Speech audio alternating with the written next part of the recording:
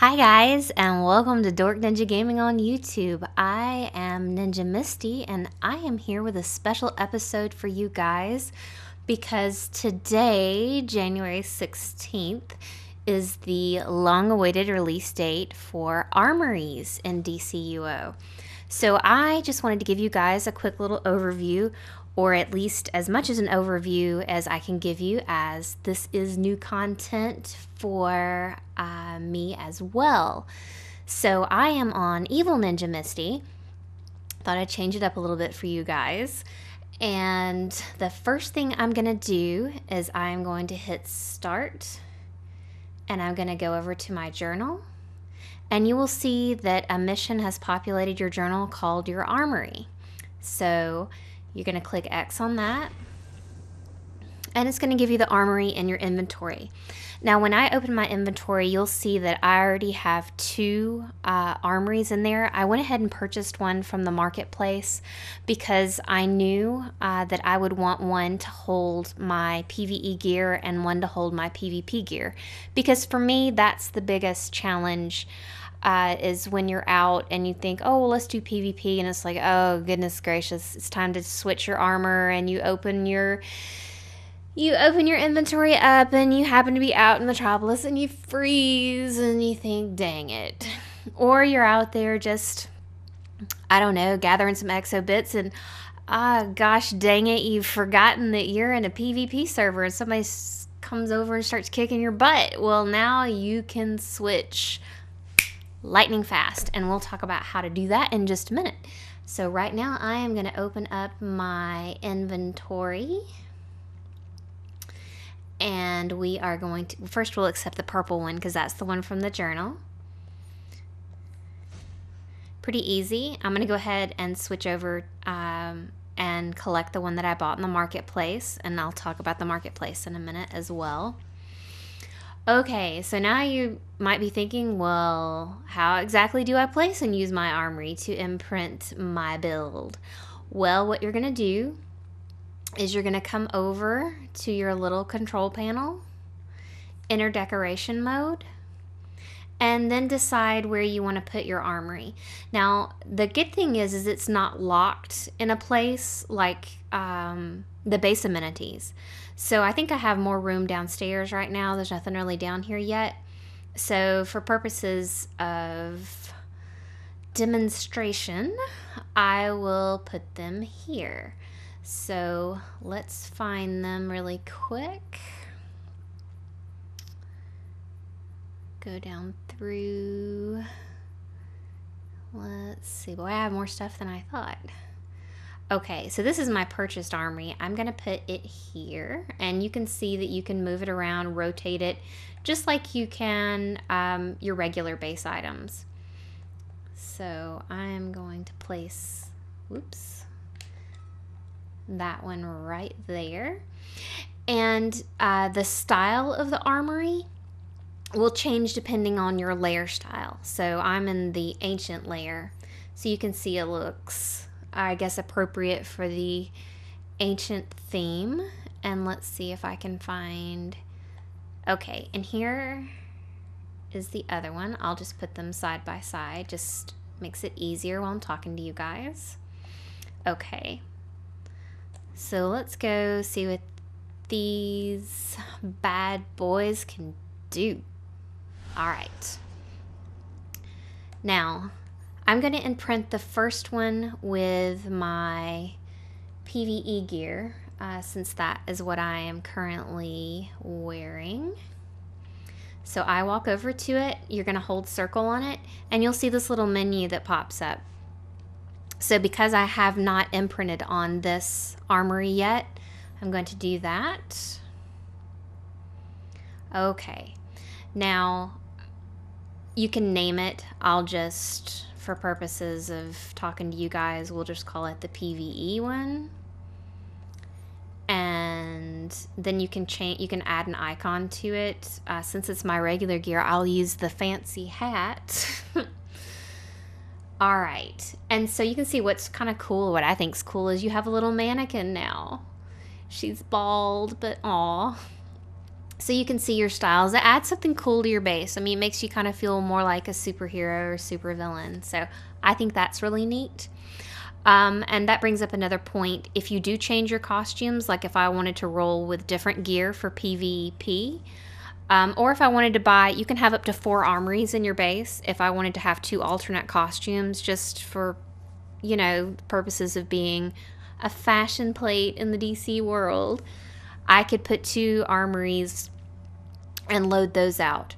I'm going to switch into my PvP gear really quick. I will be glad to kiss these days goodbye. You know? Let's see.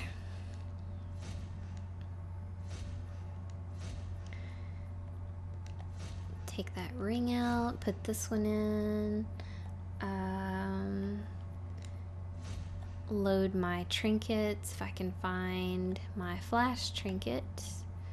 Where are you, flash trinket? Okay, so then I'm going to outfit my PvP armory. So I'm going to imprint it. I'm going to name it.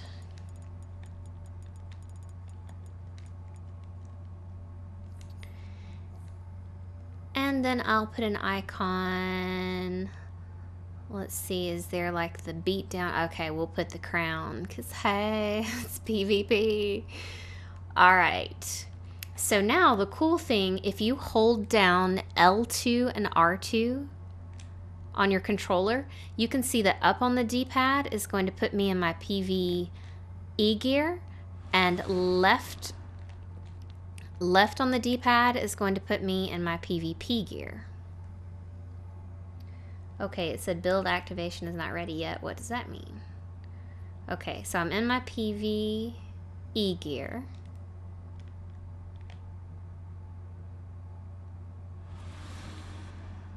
And now I threw my magic smoke bomb and I'm in my PvP gear. So that is so awesome, you know? Okay, now let's talk about what these armories can do for you other than making life a little more convenient switching between your PvE and PvP gear. Let's say on Evil Ninja Misty that I have healer gear and I want to put an armory in here because we get into a raid, we don't have a healer. I'm comfortable playing that role.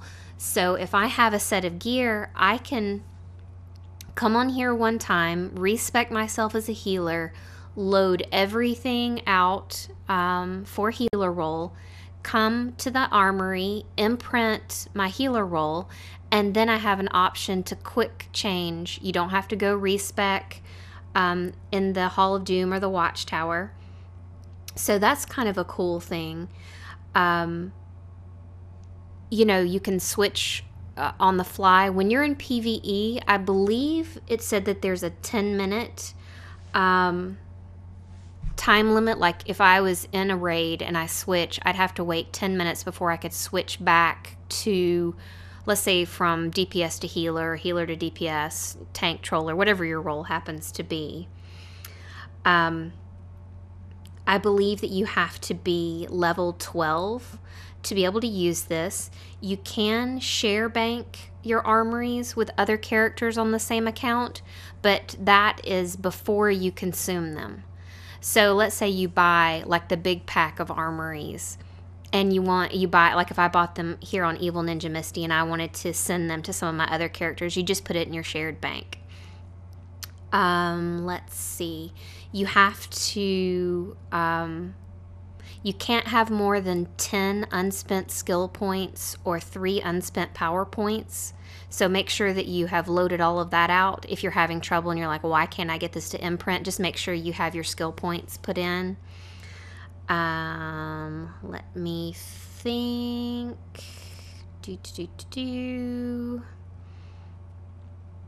Okay, now if you want to buy these in the marketplace and they have them up, let's see if I can get the marketplace to load. One armory is $6 per armory. They have a 4-pack for $20, so that's going to be $5 per armory. An 8-pack for $32, which breaks down to $4 per armory. You're using the marketplace cash here on the PlayStation. And I think that they said they're going to add it to the loyalty vendor that you can use for loyalty points if you get those if you're legendary. And so you can see that they're here in the marketplace.